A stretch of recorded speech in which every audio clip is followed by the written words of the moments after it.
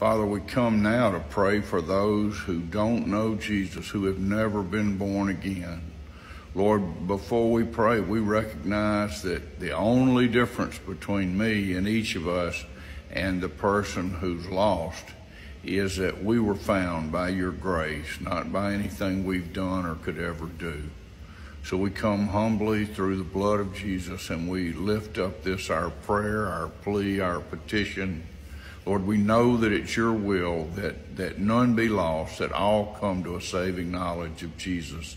Lord, we pray that would happen today. We pray that you would bring people across their paths, people that you know everybody, Lord, that you would send just the right person with just the right message to speak truth and love into the life of this lost one, these lost ones, the ones that are on our hearts and minds.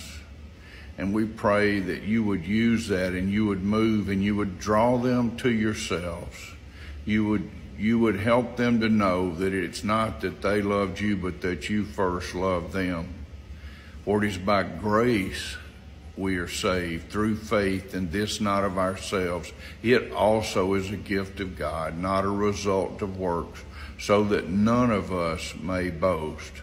For if we confess with our mouth that Jesus is Lord and believe in our heart that God raised him from the dead, we will be saved. That's our prayer for each person that we're lifting up before you. And Lord, we're praying for all lost people, not just those that are close to us that we know and love, but those that would maybe hate us and be our enemies. We pray for them all.